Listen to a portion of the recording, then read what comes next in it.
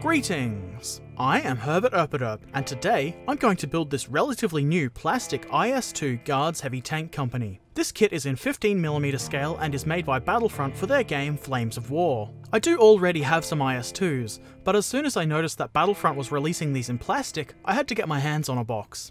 The back of the box has a paragraph about the IS-2, a picture of a painted example of the model, as well as an instructional exploded diagram, which lets us know that we have the option of building the IS-2 1943 version, 1944 version, or the IS-85, which I believe was the same as, or maybe the prototype for, the IS-1. I'm not entirely sure. Maybe somebody in the comments knows.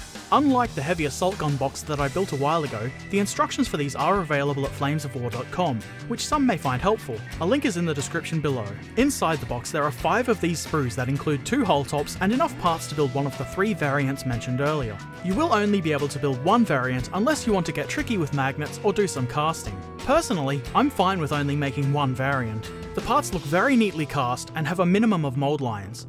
As you can see, the 2 different hull types are just different enough to warrant 2 hull tops. Also included are 5 of these track sprues, which I think look really great. This is the same as the sprue included in the Heavy Assault Gun Company box that I assembled recently, link here. In addition to the tracks, it holds the lower hull, spare track links, machine guns, as well as some stowage and external fuel tanks. The crew sprue is also the same as with the Heavy Assault Guns. Pretty decent looking, though as usual, I won't be using them. I'm starting to have an abundance of crew figures like these.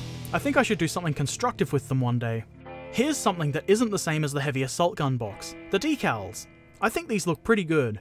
I did have a little bit of trouble trying to decide which version of the tank I wanted to build, even though there isn't really that much of a difference. Eventually, I decided to use the 1943 version, which is also used for the IS-85. I think it looks just that little bit more interesting. Now I have another 5 IS-2 hull tops for my bits box. Gotta think of something to do with these too. Assembly of these models begins with magnetization. Unfortunately, no magnets are included with this kit. There is of course an option to use pins instead of magnets, which doesn't seem like a bad idea. I really like how magnetizing these newer Battlefront plastic tanks is so quick and easy to do.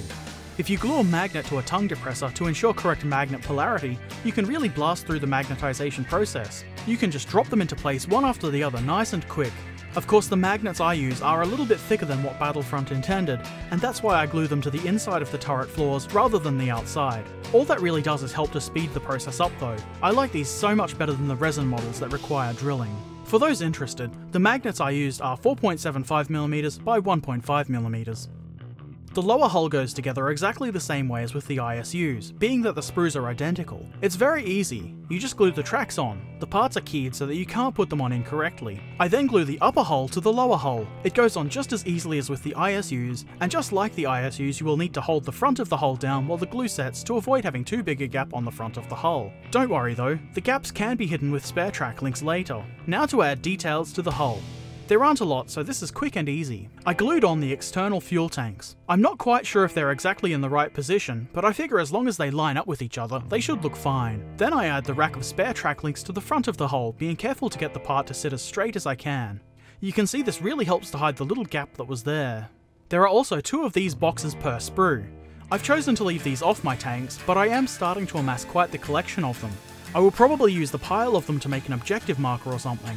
Now I move on to the turret. This is just about as simple as the hull. First glue the upper and lower turret parts together. The parts aren't quite keyed, but they are shaped in such a way that it will be obvious if you haven't got them together right. Next, choose the appropriate gun mantlet. The one on the left is for the IS-2 1944, and on the right is the one we want for our IS-2 1943.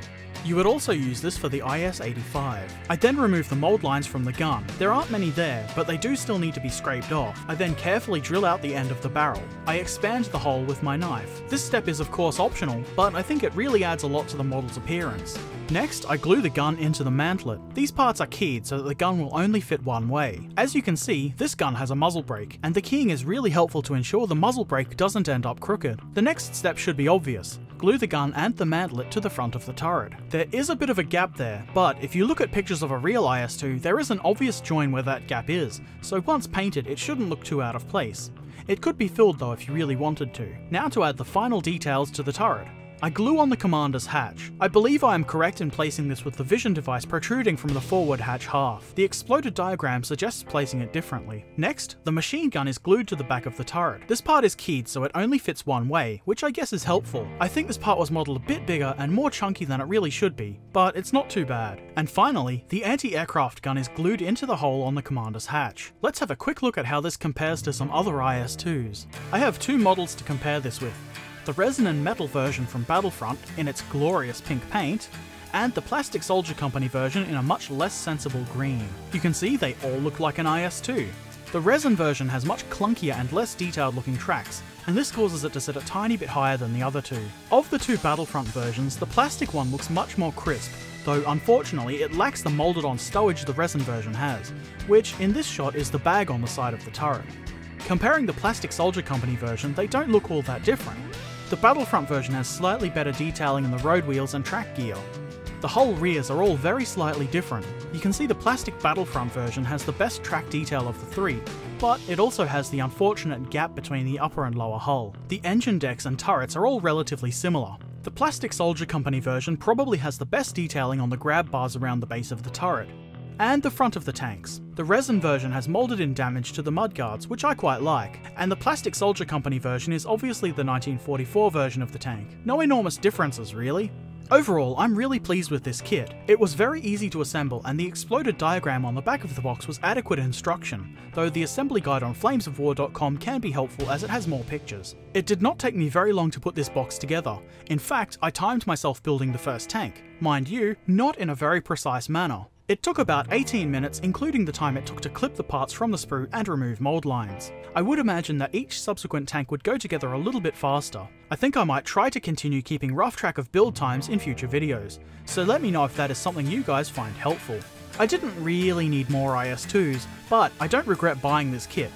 Battlefront are doing some really good things with their recent plastic releases. I think these tanks are quite good looking and rather well detailed. Certainly not what anybody would call extremely realistically detailed, but still very good, especially considering that they're gaming pieces rather than true scale models. I don't know when I will get around to painting these up. It might be a really long time. I do already have some painted IS-2s after all, and there are tons of other things that I need to paint. But one day these will be done and I think they will look fantastic. The fascists won't know what hit them when these beasts roll across the battlefield.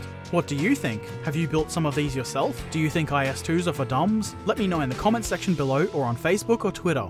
You can find the links to those in the description below. As always, I hope this video was interesting or helpful for you. It would be awesome if you subscribed and stuck around to check out some of my other videos. Thanks for watching. Farewell.